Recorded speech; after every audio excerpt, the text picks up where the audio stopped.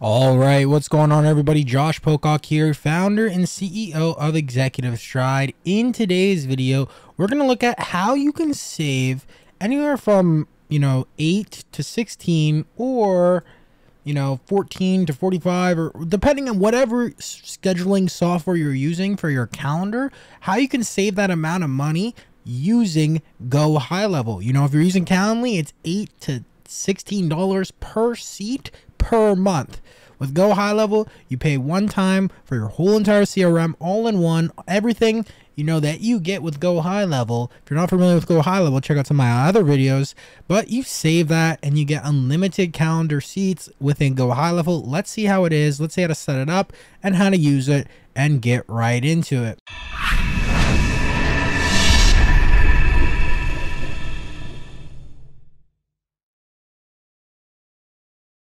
All right, so if you're not familiar with GoHighLevel, like I said, check out some of my other videos, but this tool replaces so many other tools that you may be using in your tech stack and puts it into all-in-one CRM. So HubSpot, ActiveCampaign, all these right here, you can see it can replace. So one of those is something like Calendly. We used to always use Calendly. I really liked Calendly. I really do like Calendly still, but it's just, it's okay. It was my favorite calendar schedule app before I started using GoHighLevel. But you can see here, it's actually, I was on the annual plan. It's actually $10 to $20 per seat. So I can't remember exactly which one we were on. We were definitely on the paid plan. If you're on the free plan, there's Calendly branding, so you don't want that. But let's see, redirect your invites. We were definitely minimum on this. Add links to your connections. I don't know what the difference between professionals and teams is, to be quite honest. But so you're either paying $15 to $20 per user per month. Right, so say if we have a sales team of 5 guys, for example, that need calendars. That's not even including like a fulfillment team if they need a calendar, whatever. If you need users that are plugged into their own calendar, that's gonna cost 15 to 20 bucks per seat. Let's say we're on the Teams plan, for example. That 5 people will be $100 per month just for a calendar app, right? So luckily, GoHighLevel replaces that, of course. So if we go to GoHighLevel here, you can see on the left-hand side here, we have our calendars tab. So you can go ahead to calendars. So you'll see your calendars that you would have. So no calendars found for your user. Please create a calendar, create a new one, or ask the admin to assign you to an existing calendar. So we can go to calendar settings here. Okay, so this is actually, just so you know, this would be in settings. So settings and then calendar, right? And you can check calendar preferences. You can change the start date, the calendar view, widget language. You can change the language here, 24-hour time frame format, or the 12-hour time format. It's up to you. By default, it's 12-hour. And then you can create a new calendar. I'll show you that in a second. Here's calendar code. So you can grab a calendar group, a calendar, and then, yeah. So calendar groups are cool because you can do some stuff like this. You can do sales team. You can add a description if you wanted to. Okay, I guess you need to. Sales team. Team calendar, sales team demo, sales team. There we go. You may have to try a few different slugs just to find one that's available, right? And then description, you just put sales team and then save. So you could have a group of sales team, a group of fulfillment team, a group of, support, you know, hiring, HR, right? You can have different calendar groups, and then you can create calendars within these groups, right? So at the start, there's really 3 settings here. So we have appointment distribution. So determine how meetings from your calendar will be distributed amongst the team members. Round robin scheduling. So it already has like all round robin scheduling built in. So you can do optimize for availability, optimize for equal distribution. So this is a demo high level account right now. So I only have 1 user added. But let's say I had a bunch of users added. You can add user. Oh wait, I actually have 2 users. So I have a VA. So let's say user there, and you can change this right here is the location. So you can do custom and write the meeting location here, or you can use connect to Zoom. Right, you would connect to Zoom. I'm not going to do that. Or Google Meet. Google Meet, it just automatically generates a Google Meet link, and this requires a Google primary calendar to work. I'm just gonna leave custom though. All right, so you can do optimize for equal distribution, which will basically say if someone's booking through a link and you have multiple users on, say if you had 2 users, it's gonna give 50% of the meetings to user A and 50% to user B. If you optimize for availability, then it's going to give to whoever is available. Say if there's 2 people that are available, say if you have like 3 people in the round robin and there's 2 people that are available, you can change the priority status of who gets the most meetings. So you can do high priority, medium priority, or low priority, right? So that's how you would do it. I'm just going to delete that, and then name. So you could name this meeting. So like demo call. Description would be demo call slug demo call. Or only alphanumer. Okay. Oh, there's a space here. Delete. Contact appointment title. So contact name, and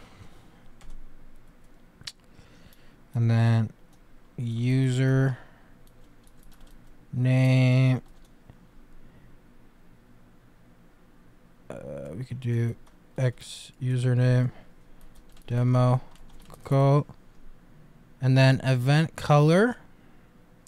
So you can do tomato, flamingo, tangerine, banana, sage, basil, peacock, blueberry, lavender, grape, graphite. That's kind of cool names. We'll go with banana. Okay. And then let's go save and continue. Okay, so you need to pick 1 member, obviously. So let me add that. Let's go save and continue. Now you choose your availability, and you can also change the availability. Like a user can, you or a user can change their availability within the user settings as well. But this is the availability for the calendar. So configure duration and intervals for the appointment. So slot duration, you can choose like 5 minutes, 10 minutes, 15 minutes, 20 minutes, 30 minutes, 45 minutes, an hour, 75 minutes, 90 minutes, whatever. So let's say we wanted 30 minutes slot interval. All right, so we could say 30 minutes. Buffer duration between appointments. Let's say we wanted a 15-minute buffer, or even just like 10-minute buffer. And then appointments per slot, we could just say 1. Appointments per day, say if we only wanted like 10 max, or like even like 5 or 8, whatever, you could add that there. If you don't want any, if you don't care, if you want as much as possible, then just leave it blank. We'll just do like 8. And then scheduling notice, minimum scheduling notice, so you can change this by days, hours, weeks, or months. Say if we're using days, we could just do like 1 day. Date range, so events can be scheduled over the next N days. So if you wanted it to only be able to schedule for the next 2 weeks, so someone could only schedule 2 weeks ahead, you can change that to that. And then you can select the days that you'll be available. So let's say that you want people to book for. So let's say if you wanted, 6 days right here, Monday, Tuesday, Wednesday, Thursday, Friday, Saturday. and then you could go, let's say 9 a.m. to 7 p.m. And then you could either change each day to be custom time different, like whatever, or you could just do apply to all, and now it's 9 a.m. to 7 p.m. for all of these days here. Now I click continue, and now you'll see confirmation. So custom form, you can click here and select an actual form.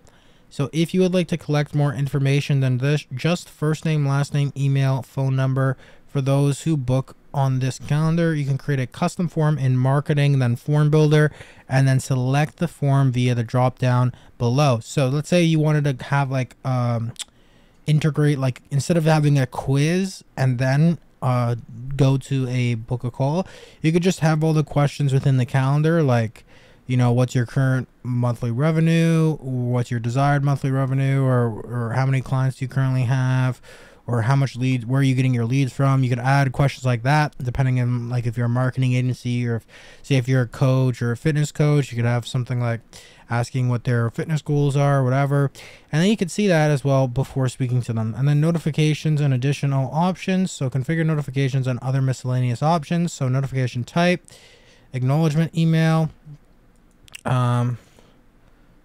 who should receive this notification. You can change, let's say contact, assigned user, and then enter a single email list of addresses, single or list of email addresses to receive alerts when a new appointment request is received from multiple addresses. Please delimit. All right, so yeah, we're not going to do that, but that's how you do that. And then let the calendar auto confirm my appointment. Allow Google Calendar to send invitation or update to emails to attendees. And then allow reschedule, allow cancellation, assign contacts to the representative calendar team members each time an appointment is booked. Assign contacts. Oh, that's actually kind of cool. I didn't know that. And then skip assigning contact if the contact has already assigned to a user. So you could, that's actually kind of cool. I think they just added a bunch of new calendar options. They're always updating things, which is amazing with GoHighLevel. Okay, so additional notes, so you could change some of these notes. And these right here, by the way, are they are like tags, custom tags. All right, so you can actually go, it's custom value merge fields.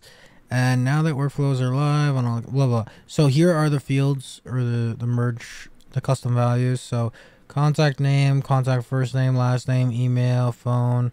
There's a bunch, right?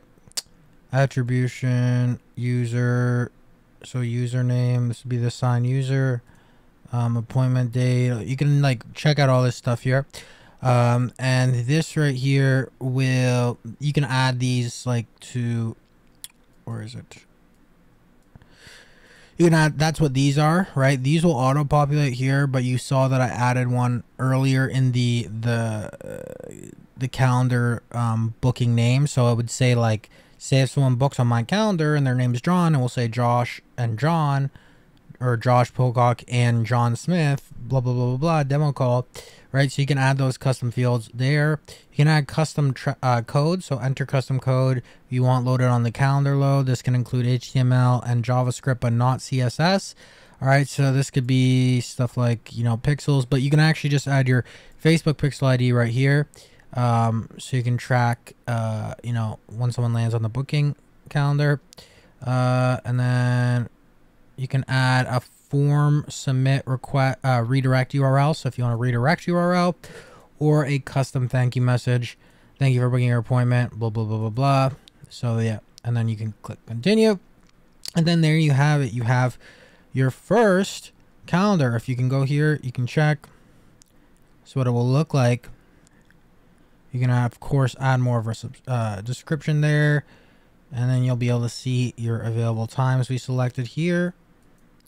Someone can go through here, click on one that they want, continue, first name, last name, phone number, email address, additional information, and then schedule a meeting. Okay, so I just scheduled it as a test. You'll see your meeting has been scheduled, blah, blah, blah, blah, blah. Add to Google Calendar, add to Outlook/iCal. So that's what it would look like. And then if I wanted to see this, look, I will see in the calendar section now, we'll see our calendar. I can switch up here to, you know, user, my calendar, or groups, or demo, or calendar specifically. So I'll go to sales team. It was next week, and then there we have it. Josh demo call. The tag I used was wrong. I would just fix that if I really cared. You'll see the appointment, location, all this stuff, status confirmed. And then over here, appointments, you'll see the appointments as well, right? You can filter by all appointments or specific stuff like that. So other than that, guys, that's pretty much it. You can go ahead and look at our website here, which of course was made on GoHighLevel, and here is our booking page. Well, one of our booking pages, but you can see here we did add some custom code just to stylize this. So that's why it's like a different color, right? But this is a GoHighLevel calendar right here. Click the stuff, click continue, enter in the info. And yeah, so I mean, if you want to book a call with us to potentially work with us, see if you know, you want some coaching or consulting or get some info on our programs, you can go to executivestride.com/apply, or for the executivestride.com/quiz. I'll leave a link in the description below. Fill out the quiz and we'll speak to you. But other than that, guys, that's how you use GoHighLevel calendars. All right. Really powerful stuff. Going to save you a bunch of money and improve your efficiency in your company and your business. So that's it for today's video, guys. Also to make sure to join the Stride community to stay up to date with, you know, behind the scenes, free resources, details, etc. So our free group, Facebook group, Discord channel. And then also too, guys, make sure to join the waitlist on the Accelerate Your Stride Challenge. Will be dropping very soon, guys. So if you haven't already, join the waitlist. It's free. All right. And other than that, guys, I will see you in tomorrow's video, guys. Keep hustling, keep grinding, and of course, accelerate your stride.